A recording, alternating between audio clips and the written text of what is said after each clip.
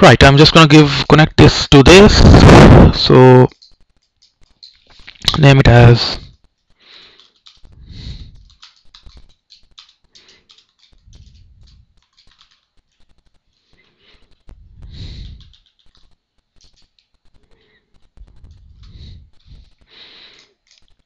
get web data. That would be easier for me to recognize. Later on, double click on it and it loads this up. I'm gonna leave the settings as they are. I'm just gonna have a look on the input columns first. Okay, so we have got one column available for input. Let's select that. Inputs and outputs. Now, as we've already got links as input, we do need an output as well, which will contain the description or the text of the web page. I mean, links would be there anyway as the output. So I'm just gonna click on there. You should see it over here. This is the input. Right, I'm just gonna add another column which would be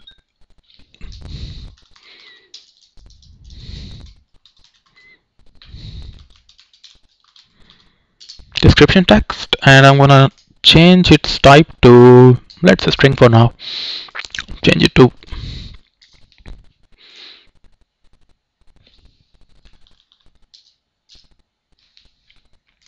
and it's changed it to 8000 actually. For some reason it gave me an error before. Anyway, right, so I've got a new column over here with the name of description text, and I've got the data type and I've got the length. So what I'm gonna do now next is just gonna go to the script over here, and I am going to click on edit script. I think it's open up on my second screen, so I'm just gonna drag it here and that's fine. Right, in there what I'm going to do is basically I'm going to iterate through each row, and on each row I'm just going to get the data from the web page. So in order to do that, let's see how it can be done. First I'm going to create a new class and call it as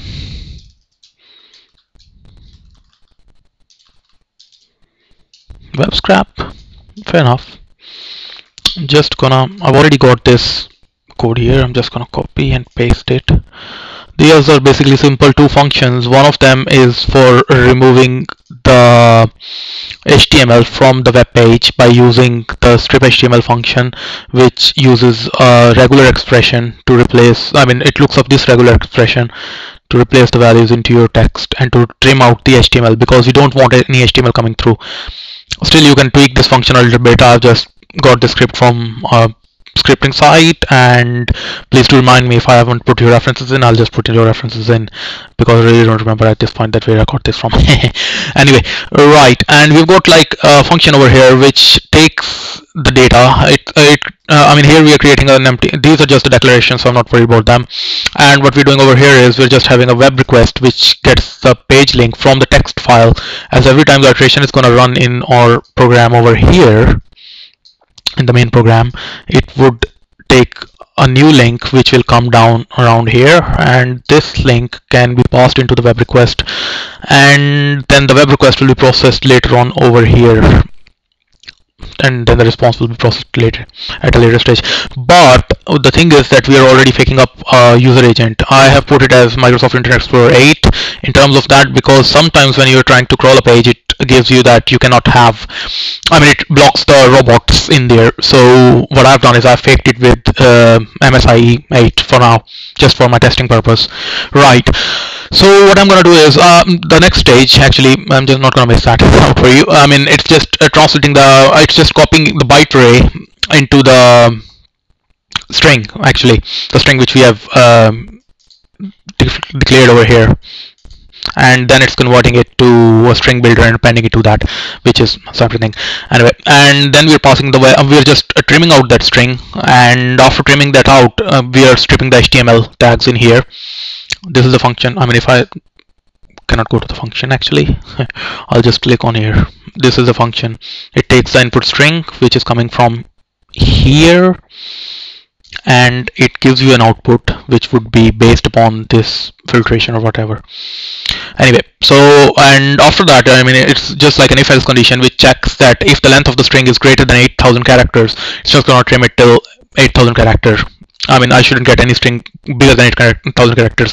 And having said that, it is because I have placed a restriction, which if you can see over here, for 8,000 characters.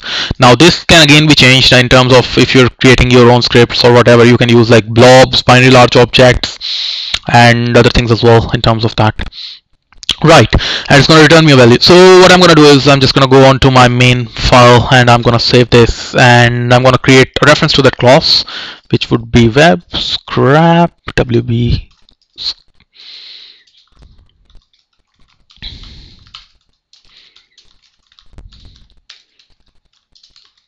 And now right, I'm just going to compile it, and it will give me errors actually. Okay, there you go. The references were not included on the top for this.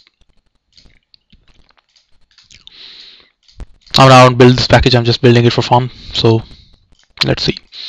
This is the first time I'm building it as well. Right, and I'm gonna resolve them using the package identity, I guess, or the GUID. So that should be done, and it should be appearing over here in terms of that. Right, and now what I'm going to do is I'm going to use wb scrap dot read this.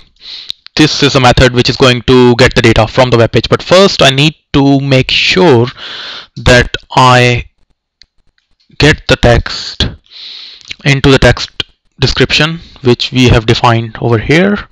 I mean, the best way to get it over here is use the row, which is an input row, and call it by that. So what I'm gonna do is I'm just going to use wb scrap dot read string, and then what I'm gonna do is row dot links. Remember, we changed the name of the inputs which were here. We named this column as links in the input. So this is the column which is going to be inputted over there in terms of that. So I go back to the script, and that should be it in terms of this. I mean, it should go to the page, it would get the data, but a good practice in your code would always be to write a try catch block in case you encounter any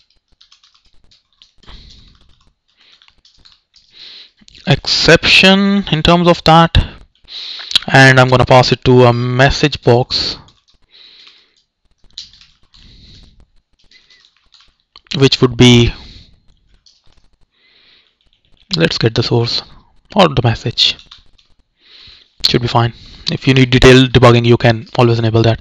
To resolve this, I'm going to use forms on the top, which are going to be a year. That's fine. And I'm going to compile this module and say build succeeded. It says, and we've got 0 warnings, 0 messages, so everything looks good at this point. So I'm just going to come out of this script now, and I'm going to click on OK. Please do click on OK, because if you click on cancel, it doesn't